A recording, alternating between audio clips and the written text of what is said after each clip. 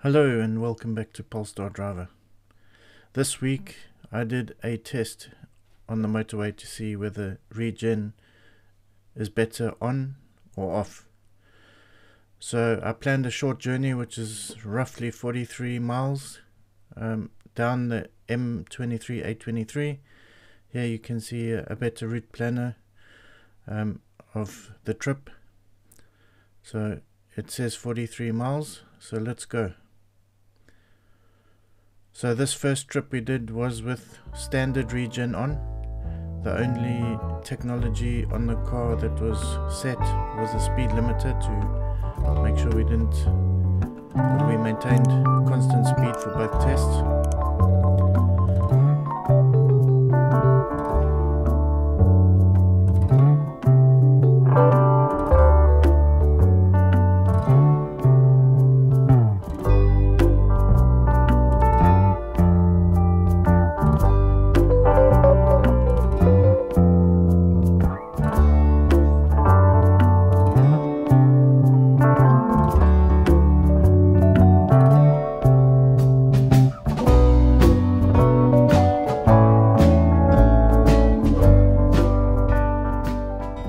So here we're coming up to the halfway point, the turnaround at the end of the A23.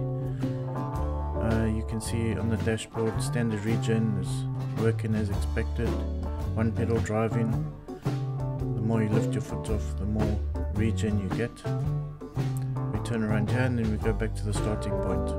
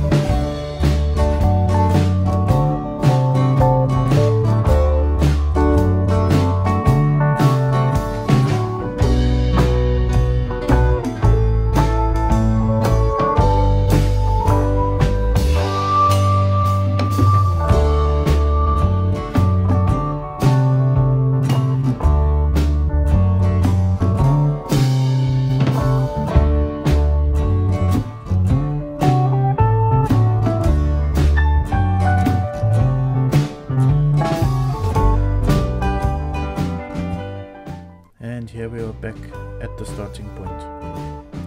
So if we have a look at the numbers, 42.9 miles, we achieved 37.9 kilowatt hours per 100 miles. It took us 43 minutes and we averaged 61 miles per hour. So now we turn the regen off and we do the same trip again.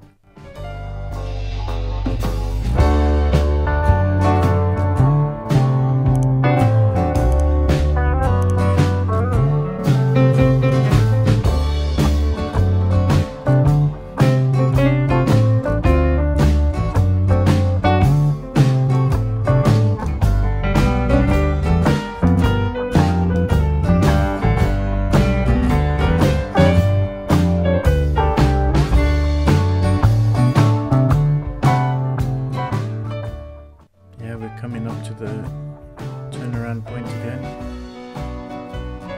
So if you have a look from here, I took my foot off the accelerator, and if you look at the dashboard you can see there's no regen going on. The car just carries on going and it loses speed relatively slowly on this area until I had to start braking to get down to the 50 speed limit, which is coming up.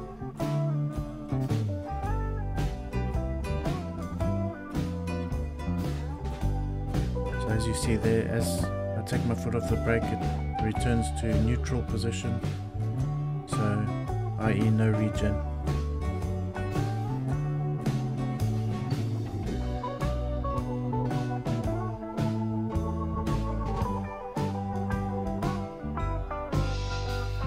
as most of you know, when you press the brake pedal, it will do motor braking first, so you do get some regen along the way, but the point of the regen off is that when you take your foot off the accelerator and don't brake, then the car coasts. So here we are on the return journey, back to our starting point again.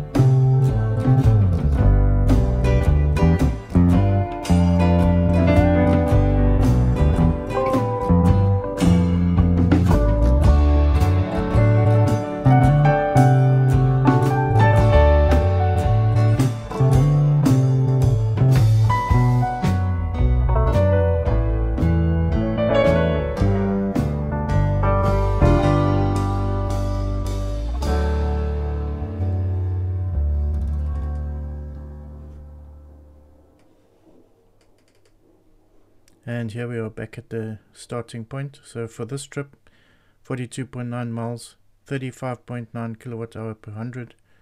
Took us 41 minutes, 2 minutes less, and we averaged 64 miles an hour. So let's take a look at the results. So here I have recorded the time that we started for each one, the temperature, and the first run was with regen on, and the second run regen off. The distance is exactly the same, obviously. The average speed on the second run was slightly more, and then you can see the consumption. So kilowatt hour per 100 was 37.9 with regen on and 35.9 with regen off, so 2 kilowatt hour per 100 less when you have regen on. I've converted that to miles per kilowatt hour, so 2.6 and 2.8. I've recorded the battery start and end and how much we used, and there's quite a difference between 27 and 21. But what we have to remember is that the first 10% of the battery usage goes down very quickly, so I don't know how much we can read into the percentages used for battery start, battery end, and battery used. If it's 2 kilowatt hour difference per 100 miles, I don't expect such a big difference on the battery, so that could be related to the fact that it was starting at 98%. That's it for this week.